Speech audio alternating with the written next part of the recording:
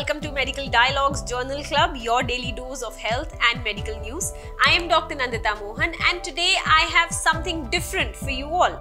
Now, instead of detailing about a study today, I will be introducing you all to a journal, that is the International Journal of Molecular and Immuno-Oncology.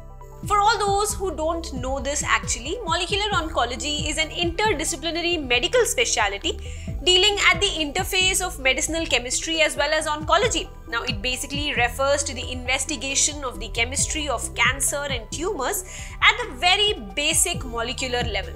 Now, the IJOMIO is a peer-reviewed journal that is published jointly by the Molecular Oncology Society and the Immuno-Oncology Leadership Network, and it is published by Scientific Scholar.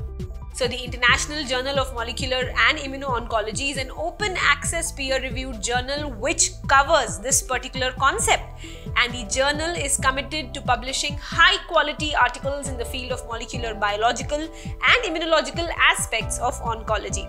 So, to talk us through the details behind this journal, we have on board with us Dr. Radhika, who is a veteran in the field of medical research and has worked in different topics ranging from therapeutics of the spinal cord injury to neurodegeneration, etc., and has also been an NIH postdoc fellow. She sits now as a member of the editorial board of International Journal of Molecular and Immuno-Oncology. We welcome you to Medical Dialogues, ma'am. We are really happy to have you on board with us here. Thank you, Dr. Nandita. I'm happy to be here. So, if you could tell us about the International Journal of Molecular and Immuno-Oncology, like if I talk about its basics, when was it founded, by whom, where, and why? Yes, so International Journal of Molecular and Immuno-Oncology, or IJOMIO, is currently a journal that is published by Scientific Scholar. And we conceptualized it in 2016. So what happened is, there was a genomics meeting conference in Ahmedabad, and I was attending it, and Dr. Purvish Parikh, who is the founder and the person who dreamed of this journal, was at the same meeting, and we had a conversation there. And in 2016, I was interested in doing something new and different along with other things. So what I expressed to him is that I want to leave a legacy. So all these years I've been doing research and teaching, and all that is fine. In addition to that, I felt a need to do something that was permanent and that made that contributed to a greater change. So he told me that, would you we have an opportunity to be an honorary executive editor at International Journal of Molecular and Immuno-Oncology. I said, okay, tell me about it. He said, no, right now it is a dream. It is you take it forward and we will work together and let's make it happen. So in 2016, this is our conversation. It's, at this point, it was a brainchild.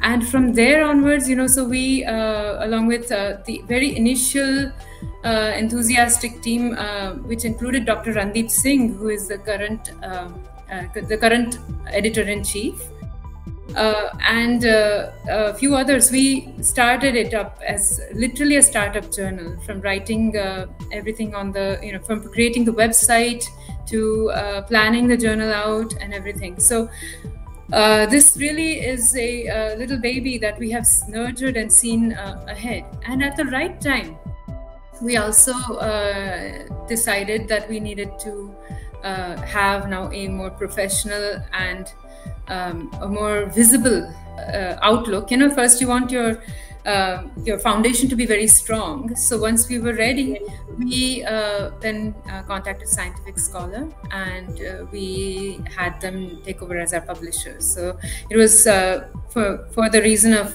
taking it to the next professional level. And they clearly provide us not only professional but a personal service. So we are very happy with that, and we have a very exciting future, we believe, with the journal. So why did the journal choose Scientific Scholar Society for its publication? So basically, IJOMIO, International Journal of Molecular and Immuno-Oncology, it's a doctor, basically a physician-run journal. Okay, so as you know, doctors, these are physicians who also have a passion. This group has a passion for research and a passion for new knowledge out into the world. So while we can put our efforts, I being a PhD scholar, I was a sort of a bridge where I could bridge between the clinician and the basic scientist. However, we needed a professional touch as well, because everyone has their own busy lives, being very busy cancer doctors. So everyone on our team, our editorial team, is a medical professional. So we needed to bring in someone who could actually help us reach the next level, because we have the desire to become a larger and more widespread journal. So they're not from a niche journal. So Molecular Oncology Society, which is the society which is sponsoring this journal, and wanted to now take it to the next level. And that's why we went to Scientific Scholar, and we are very happy. So the reason we selected them was for that, not just the professionalism, but also the fact that they give extremely personal service. So we, to give you an example, we have monthly meetings right now with the publisher, with the main key individuals of the publishing company, as well as our editorial team. We always have a casual online meeting. Many of us have never met. Some of because people would live in different places. But generally, our team tries to meet up at conferences when possible. And Molecular Oncology Society itself has a conference, MOSCON, which brings everyone together. So we have a very collegial group, which has been started from a very close-knit group of 4 to 5 people, and now it has grown to a few more. And we have so I think that beyond professionalism, sometimes you need that personal touch where you can just pick up the phone and talk to them, and we always get a response, and we always get help with whatever we need to discuss. Thank you so much, ma'am. That was an insight. So what can you tell us about the team behind the journal and the Molecular Oncology Society? Yeah, so as I was saying, most of the entire team is, they are medical doctors from various specialities of oncology. So we have got a pediatric oncologist, and we've got oncologists studying various streams.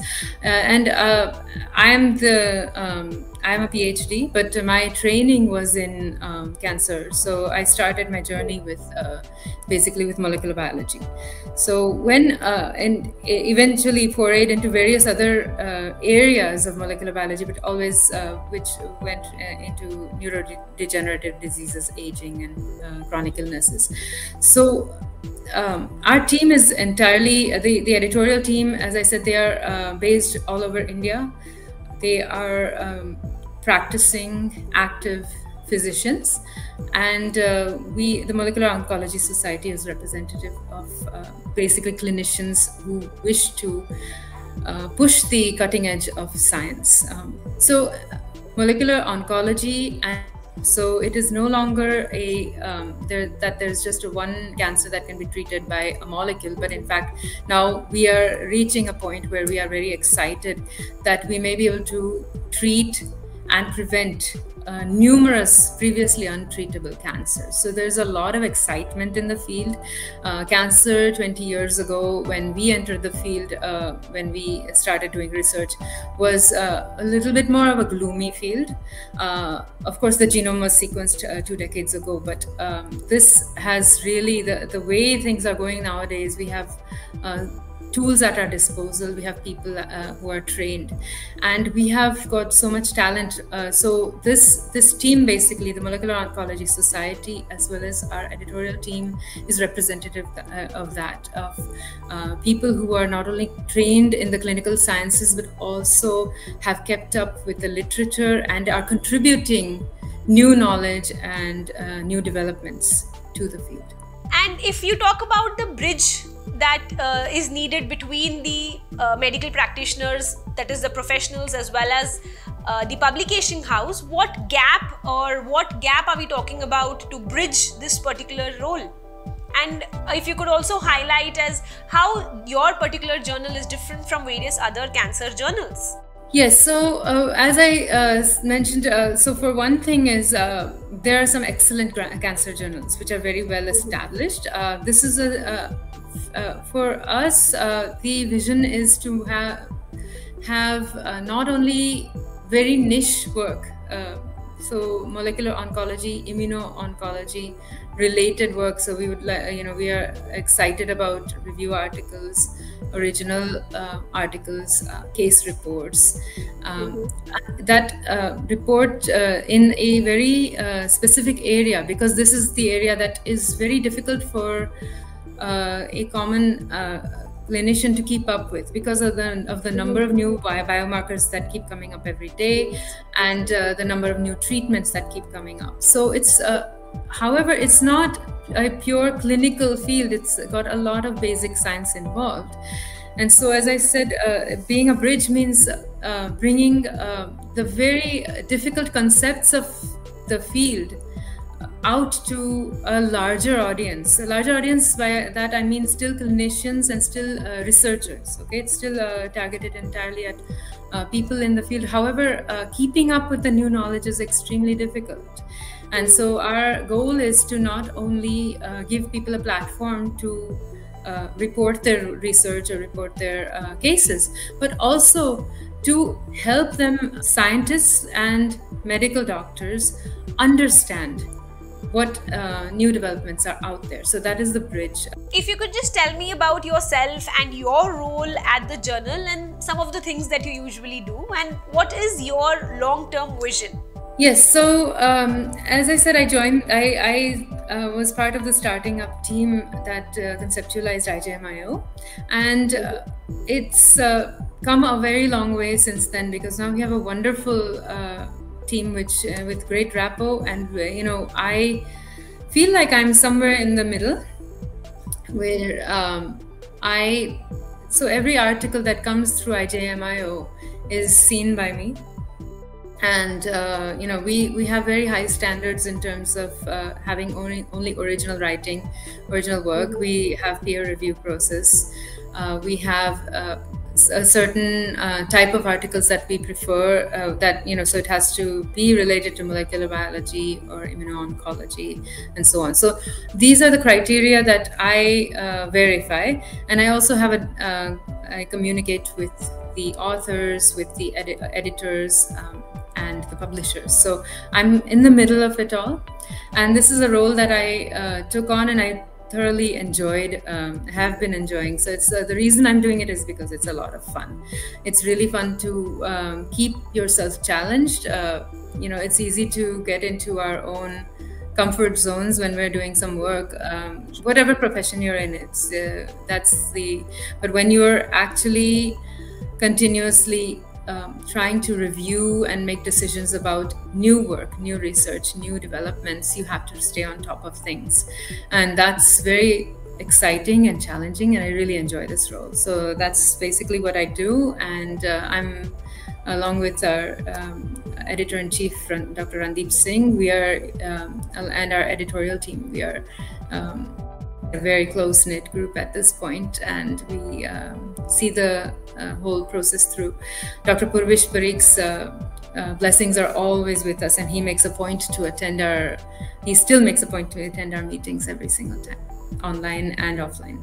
And lastly, ma'am, if you could just tell us about your recent article, you have an upcoming article on artificial intelligence and precision oncology, the way forward.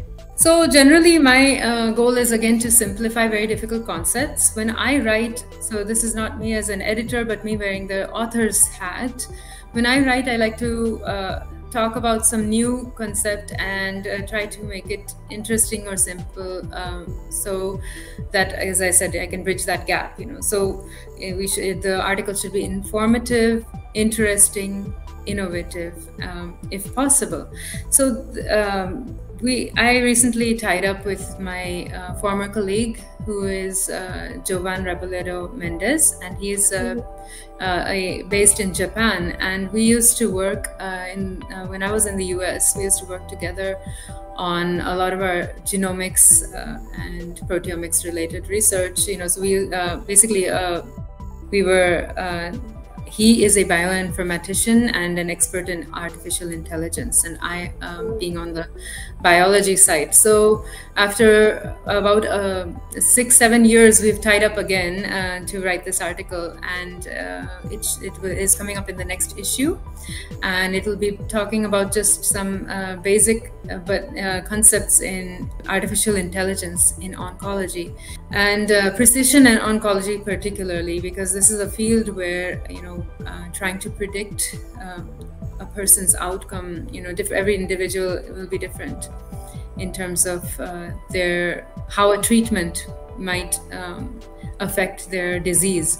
So precision oncology is becoming where artificial intelligence is already entering the clinical practice. So whether a physician, whether a doctor likes it or not, they are going to have to educate themselves to a certain extent. We all are going to have to educate ourselves on artificial intelligence.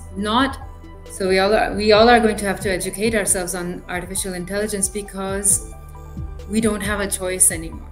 It is already here to stay. So that's my article, and I look forward to bringing it to all of you. Thank you so much, ma'am. It was a great insight that you could actually detailedly explain as to how the journal works. It's the main vision behind it in the long run. Thank you so much, ma'am. It was lovely talking to you. Thank you, Dr. Nandita. It was a pleasure being here. That's all for today. Stay tuned to Medical Dialogues for latest updates. Never miss a medical update from Medical Dialogues. Like, subscribe, and press the bell icon.